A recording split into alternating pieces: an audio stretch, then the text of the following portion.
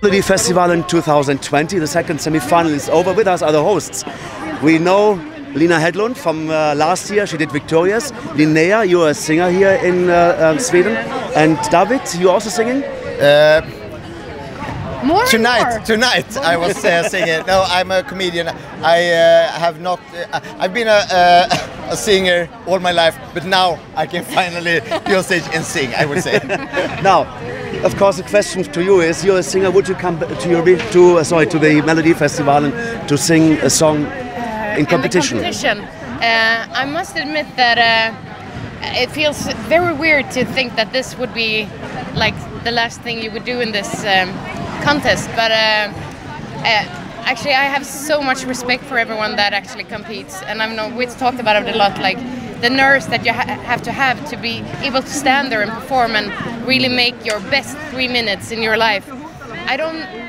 I haven't been sure, and I don't know still if I'm but I want to bet some money on that we will see you compete in Melodifestivalen. Well, I must say that it feels hard to say. I would never say no. never say never. That's very good advice, and we get this from many artists. You sang a beautiful song in the interval act. So can you explain to us, for our international listeners, what the song is about? Well, it's actually about. It's said that us Swedes are.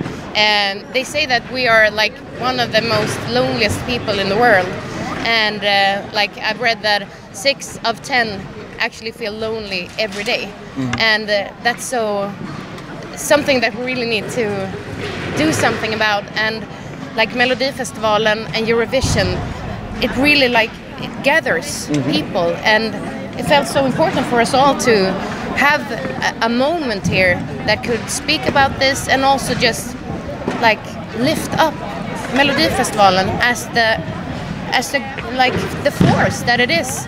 It makes people unite in a beautiful way, and we just wanted to show that. And actually, and the title of the song is "Come Closer." Yeah, Come in Closer. English it's "Come Closer." Beautiful song, and you hit it on the nail, because that's what Eurovision was created for: uniting Europe, and with the TV show. Lina, we have to speak as well. Would you have expected to be the host this year?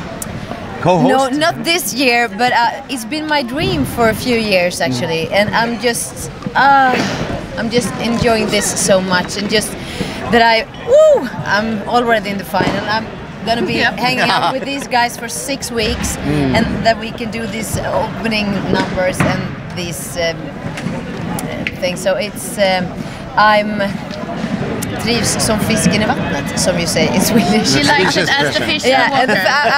I love doing this as the fish in the water. This is it's my dream job. I'm feeling very good right now. You are a comedian here in Sweden. What type of shows where are you being seen? I've done some acting and also stand-up comedy mostly. Okay, I would say.